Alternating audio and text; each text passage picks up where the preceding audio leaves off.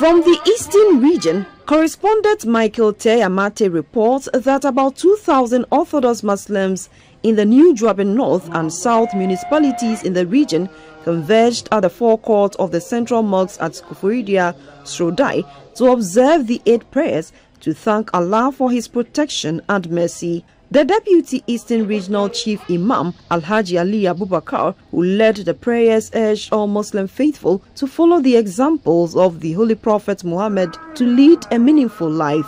He said Ghana is endowed with many cultures and urged all to tolerate each other's cultural practices to promote peace. In these challenging times, we implore the Almighty Allah to protect our nation from discord, violence and divisions. May our hearts and minds be united, strengthening the bonds of brotherhood, sisterhood among us. The New Juaben South Municipal Chief Executive, Mr. Isaac Apeujasi, commended Muslims for a successful Eid and urged them to continue to pray for the country to come out of its financial woes. 2 rams were killed to signify the day.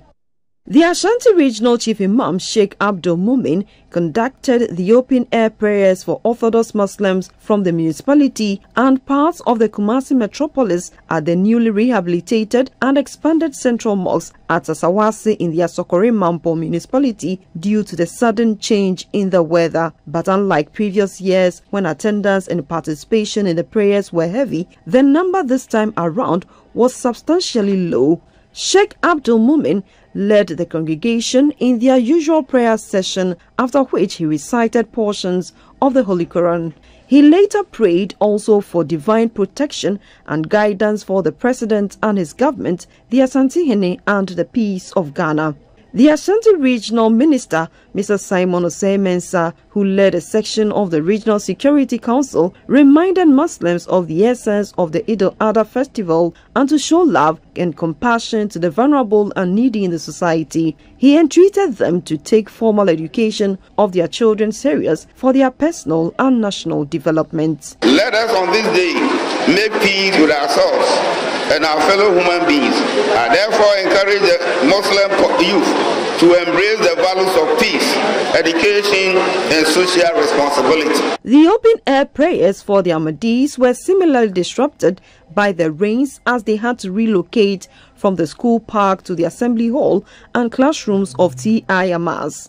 The start of the prayers here were delayed for the rains to subside to enable many more worshippers to participate.